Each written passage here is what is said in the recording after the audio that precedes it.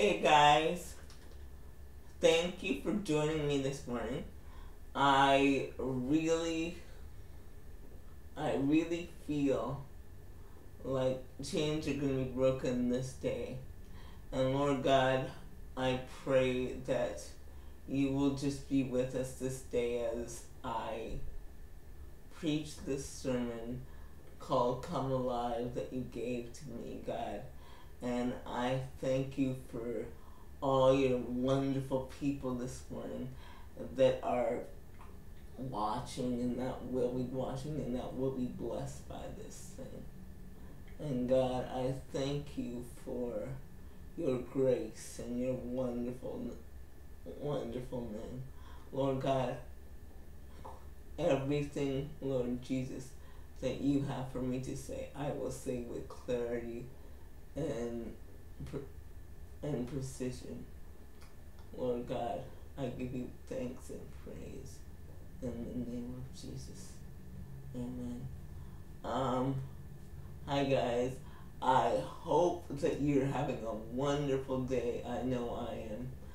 And the Lord gave me a word last night. He said, come alive.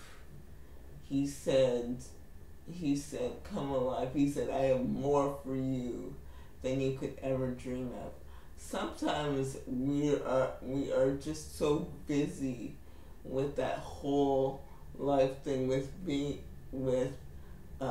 being so caught up in our lives and caught up in what is going on, that we are just kind of dead inside. And he wants us to come alive. He wants us to absorb the fact that he loves us and that his grace is sufficient for whatever we're going through. And I wrote a letter to someone a few weeks ago and said, at the beginning of the letter, I said, jump in and swim. And what I meant by that was just to jump in and swim towards peace, swim towards success. And when I say success, I mean living out the purpose that God has for you. That's my definition of success. And a couple weeks ago, I heard about someone who committed suicide. Now, I didn't know the person. And that got me to thinking of how short life is and how people really need our love and care. I often say this, we don't see people anymore.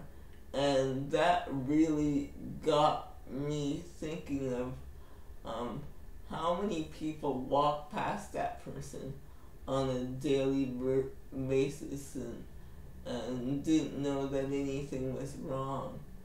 I think that sometimes we just need to slow down and understand that people need us.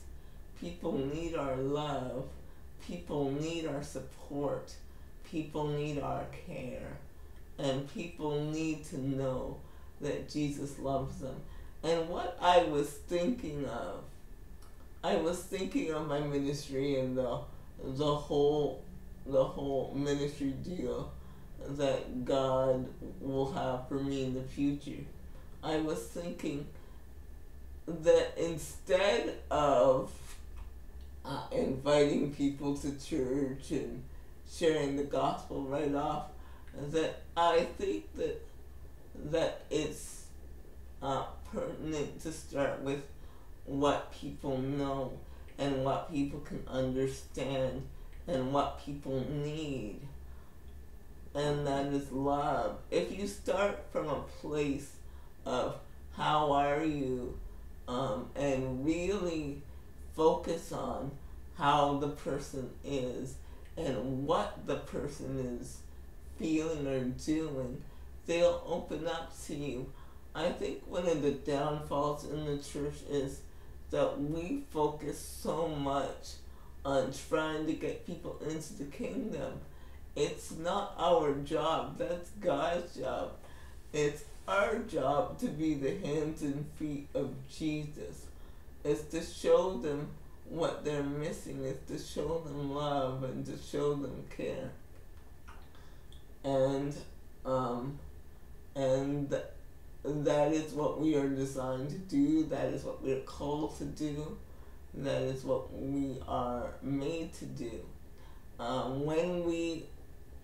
When I think of majority of people out there, they are so depressed. They are so worried. They are so fearful. And all they need is hope. All they need is love. All they need is understanding.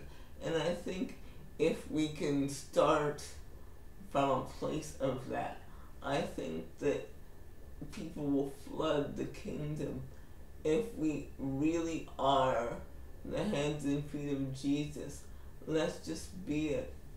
And I was thinking, I said about depression and the whole spirit of sadness. And I really feel in my spirit that the Lord is wanting people to embrace the river of joy, to come out of sadness, to come out of pain, to come out of just living, and just to embrace the river of joy. And he's saying today that joy is waiting. He's saying that peace is waiting. He's saying that love is waiting. He's saying all that you want, all that you have dreamed is waiting for you. All you need to do is jump in and swim for it, like I said in that person's letter. And even if it's just on the kiddie pool, and even if it's just a little bit, and even if you can only wade in the pool, if you can even float in the pool, that's what he wants. He just wants you to take a step, even if it's a baby step, even if it's a, whatever step. He just wants to see that you're working, and he'll work with what you have. He'll start from where you are and bring you to where you want to be. You don't have to have all the answers. He will do the work if he can see that you're willing to swim out of failure into faith, to swim out of darkness into light. He just wants you to swim where you are, even if it's in the kiddie pool. He just wants you to swim where you are, jump in and swim right where you are, and he will do the rest. Quite often we think that we need to do this big thing, but we don't. We just need to start from where we are, and he will take the rest of it. Yeah, start from where we are, and he will take the rest of it. Start from sadness and swim towards joy. Start from pain and swim towards peace. If we just swim towards it, he'll see us, and then he'll help us. But if we continue to sit down and say, God, you'll do this, it won't happen. But if he sees that we're swimming towards it, that we're doing our best, that he'll put his super on our natural, and we will do it. He wants us to come alive. He wants us to live his best life for us that He has. He has a life for us waiting there that we could have never dreamed. And what we thought is our best life is nowhere near what God has planned for us. He has so much planned for us if we just take that step. Even if it's, like I said, in the kiddie pool. Like, if we start from the kiddie pool and build up, like, if we start from kiddie faith and build up, pretty soon we'll be swimming like in Olympic pools. And I think that, like, we tend to want to start with big faith, big dreams, big something. Yes, but everything big starts small. And I don't think we've embraced the art of starting small. We know how to dream big, do this big and all that, but everything big starts small. And you've got to understand that there's a learning process. When you start a business, I've learned this from my own personal life. When you start a business, it's best to start small, because when you start small, you can work out the kinks, you can work out the things that are wrong. But when you try and bite off more than you can chew, and when you try and start big, that's where the problems happen. That's where you can't control profits, or that's where you don't know how to lead people, you don't know how to do certain things in regards to your business. But if you start small, you can work out the kinks. So if you start with small faith, like the grain of the size of a mustard seed, you can work out the kinks in your faith. You can work out the issues in yourself if you start small. But there is something with starting where you're hidden, because then if you start when you're hidden and when no one knows you, you can, as I said before, work out all the kinks in your faith. Work out the things that you need to get to where you are. A lot of people want instant fame, but instant fame is not too good, because you don't know how to deal with certain things. You don't know how to deal with money when you get it. You don't know how to deal with staff when you get them. You don't know how to lead people or form a meeting or do all the nuances of your fame. You're just thrown into it. So appreciate. The Lord is saying this today. He's saying, appreciate the dark place. Yes, God. He's saying, He's saying, appreciate the dark place. He's saying, I'm with you in the dark place. And when I'm ready, I will catapult you in the light. He's saying, appreciate the dark place. He's saying, appreciate the dark place. And come alive in the dark place. Come alive in the dark circumstance. And understand that joy is constant and happiness is situational. Like happiness, one day I'm happy, one day I'm not. But joy is constant. Whatever's going on in your life, whatever's going on in your life, you can have joy. And the joy of the Lord is your strength. The joy of the Lord makes you strong. The joy of the Lord makes you able to face the devil.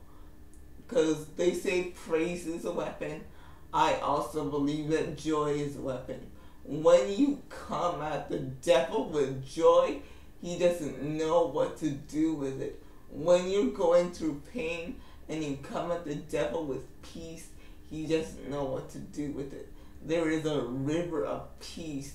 There is a fountain of joy waiting for you if you would just be man or woman enough to reach for it, to swim for it, to grab for it.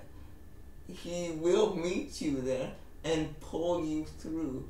Whatever you can't do, he'll do. Just, beloved, please take that first step towards joy. Take that first step towards peace. Take that first step towards love. I know it's scary, beloved, but the Lord is saying, I will be with you in this. I will be with you in this. You're not alone. You won't break. This situation won't break you. It'll come out better. Just be joyful in the dark place. Just come alive in the dark place. It might seem dark, but this dark place is for a purpose. This dark place is for a time. This dark place is for a season. This dark place, I'm declaring right now, will bring you a testimony that you could never believe. Will bring you a testimony that will shock the world with how the devil was defeated and God was proved true. Rejoice in the dark place. And I know, beloved, it's difficult to rejoice in the dark place.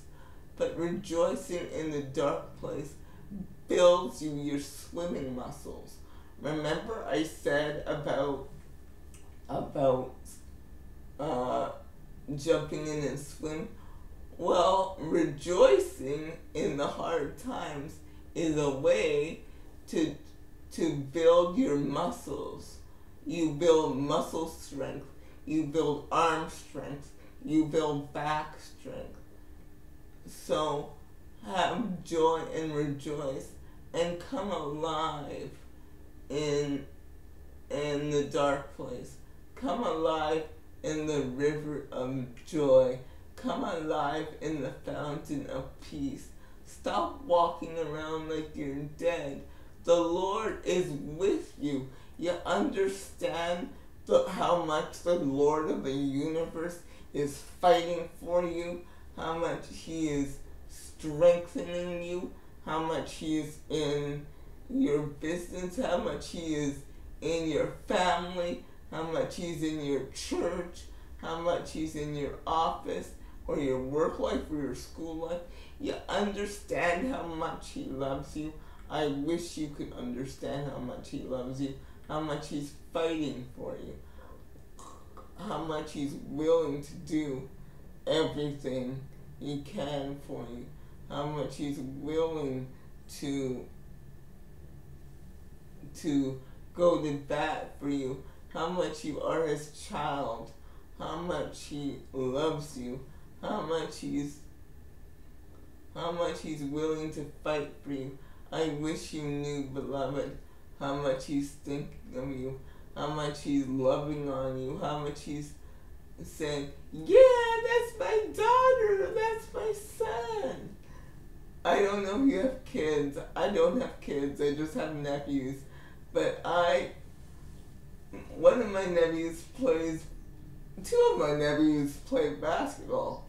And I could just imagine my sister, their mom, saying, go Daniel, go Joshua, that's my son. That's my son, go honey. And that's what the Lord is doing. The Lord saying, go, that's my son, that's my daughter. You understand what it is like to be the daughter of God, to be the son of God. It is just mind-blowing. And he wants you to embrace the river of joy. He wants you to come alive with peace. He wants you to come alive with gladness. He wants you to just be just who he's created you to be. You are not in competition with anybody. He wants you to be who he's created you to be. He wants you to embrace who he's created you to be. He wants you to stop pretending to be something that you're not and come alive and embrace who he's created you to be. Well, people say live your truth. I wouldn't say live your truth, because your truth is about you. But I would say live his truth for you. So he wants you today to live his truth for you. He wants you to go outside with boldness and with bravery and attack life. And attack life to the best of your ability and realize that he is with you. He will not let you fall, and even if he does let you fall, it is for a purpose, it is for a reason. It is to live out his ultimate destiny for you. And really, purpose is about starting where you are into where he wants you to be. Sometimes we think that its purpose is about doing this big thing, but usually it's about starting where you are and being who he wants you to be, living the life he wants you to live. He is so in love with you, beloved, and he wants you to be successful where you are. He wants you to be purposeful in the storm. The storm is for a purpose. The storm is for healing. The storm is for restoration. The storm may destroy everything, but the storm also builds things. It builds character. It builds persistence. It builds constance. It builds everything. And when I think of storms and Katrina, the building of whole communities and the building whole structures happened when the storm happened. And I'm a big proponent of community, as you guys have seen from my last few videos.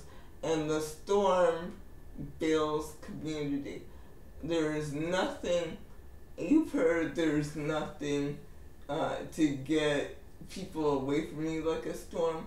Well, there's nothing like people being able to pull together like being in a storm. This storm will bring people in your life that you need for your next level. This storm will bring people in your life that you need for your next level. So embrace the storm and hold on tight and swim for your life. Swim like you've got nothing to lose. And you have got nothing to lose, because Christ is in you. And he is a winner, and he always wins. There is no battle that he could ever lose. He cannot fail. And once he's on your side, girl, boy, you got it. So go for it. Go for that business. Go for your success. Go for his success in your life. Go for that relationship. And realize that failure is part of the process. Swim towards faith. Swim towards finances, swim towards it. Even if you don't get there right away, swim towards it. Keep on swimming until you get to the end of the pool. And when you get out of the pool and on the other side, you'll see all what that stone was for. You'll see why you had to swim so hard. You'll see why your arms ache and your back aches. And also, in swimming, you might get pain, but pain is a part of the process.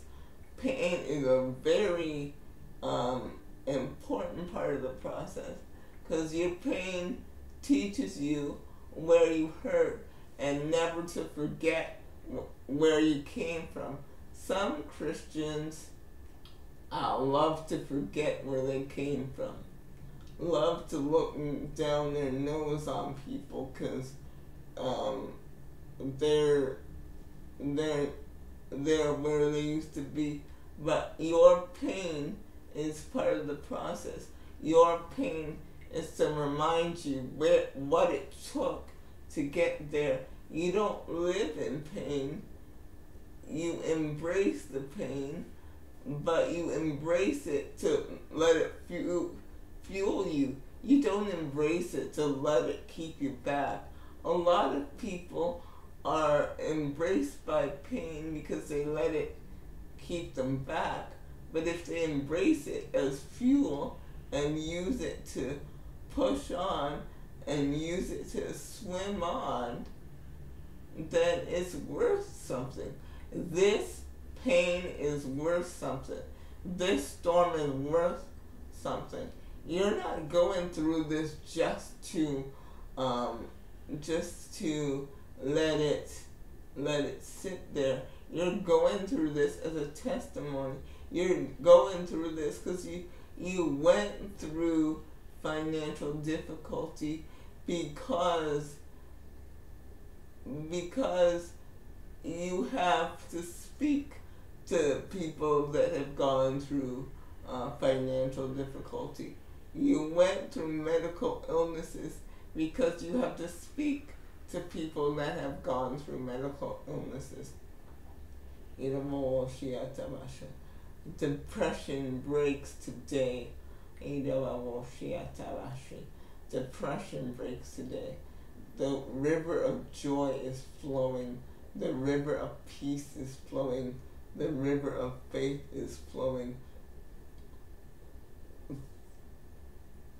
Fear is dismantling. Fear is dismantling. Fear is dismantling. Where there was confusion about purpose, there is focus. Thank you, Lord. Where there was confusion about purpose, there is focus.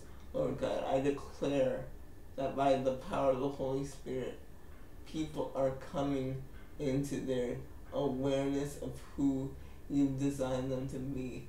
God, I pray that they will be who you designed them to be. I rebuke the spirit of distraction and depression by the power of the Holy Spirit. I declare that chains are breaking now. I declare that peace is coming now. I declare that love is coming now. I declare that joy is coming now.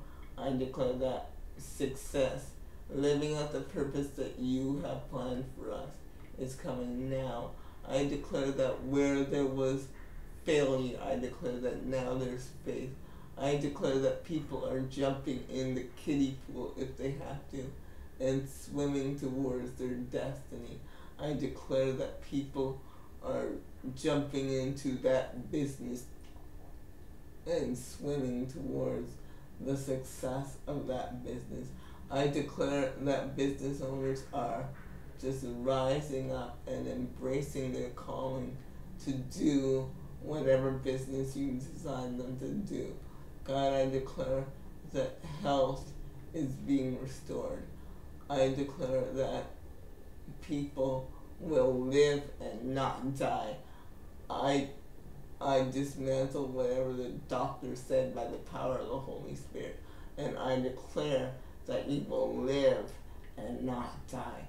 I declare that you will live and not die. I declare that you will live and not die. In the name of Jesus, I declare life. I declare life that flows from your fountain, God. I declare life that is rising from the tide of despair. I declare that life is our portion, not death. You will live and not die, sister. You will live and not die, brother.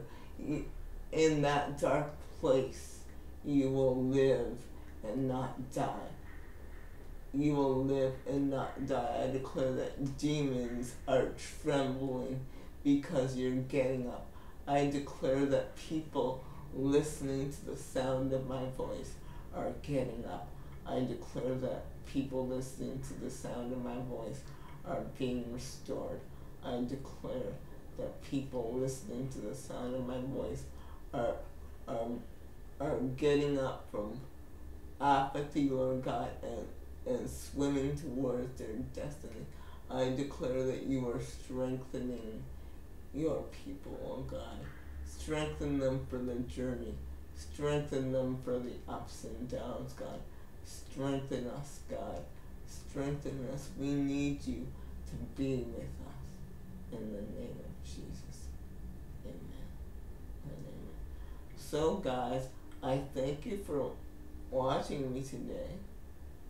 And see you next week. We come alive in the river. We come alive in the river. We come alive in the river. We come alive in the river. We come alive in the river. We come alive in the river. We come alive in the river. We come alive. I believe that things that were dead are coming alive at this very moment. I believe that things that were broken are being put together.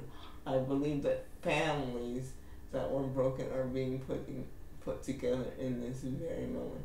Everything that you thought that was a mistake or that shouldn't have happened, God is working together for his good. I believe that God is going to surprise you this week. I believe that God is going to bring his purpose together in ways that you could not imagine. Just swim towards it. Even if it's just a little swim, just swim towards it. Just swim towards it. I know it's fearful. I know you're feeling around in the dark, but he's there. He knows the pain. He knows the struggle. He knows the nights crying up at night saying, Lord, you gave me this thing. But it feels like it's not going to work out. He says, hold on. He says, keep on swimming. He says, keep on keeping the faith. He says, keep on thinking success. Keep on praying. Keep on fasting. Keep on believing. He's saying, don't give up. Because right now, around the corner, is your destiny. And everything that you've seen, that you've been seeing in your dreams, everything that has been keeping you up at night will come to pass. He's saying it will come to pass. He's saying it will come to pass. He's saying it will come to pass. Hallelujah, hallelujah. It will come to pass. It will come to pass. Everything that you're doing is not for nothing. He's just putting the pieces together for you. He's building structures that you have no idea that he's building. People are seeing you that you have no idea idea that are seeing you, people of influence, are going to come knocking on your door and wanting to fund your business, wanting to fund your ministry. That man or that woman that you've been praying for, they're just around the corner. God sees that you've been faithful. All the Saturday nights home alone, all the wedding pictures that you saw your friends on Facebook, and the fact that you never had malice towards them, the fact that you always said congratulations and never had a jealous spirit towards them. He's going to reward that. He sees all that. Everything you've done in secret for the kingdom, how you've served the kingdom in secret. He said you were passed over, but there's going to be no more passing over. People are going to see who you really are, and people are going to flock to the kingdom. Thank you, Jesus. Thank you, Jesus. Thank you, Jesus, for what you're doing in this video this morning. Thank you, Jesus, for the people that are rising up, Lord God. Thank you for a generation that is just going after you, God. We're not going after fame. We're not going after fortune. We're going after you, God. We're going after you. We're swimming towards you like our lives depending on it, Lord Jesus. We bless you. We love you. We honor you, Lord God. We honor you, Lord God. We honor you, Lord God. We bless you. We love you, Lord Jesus. We bless you. We bless you. Hallelujah. I'll see you next week, guys. Bye. We come alive in the river. We come alive in the river.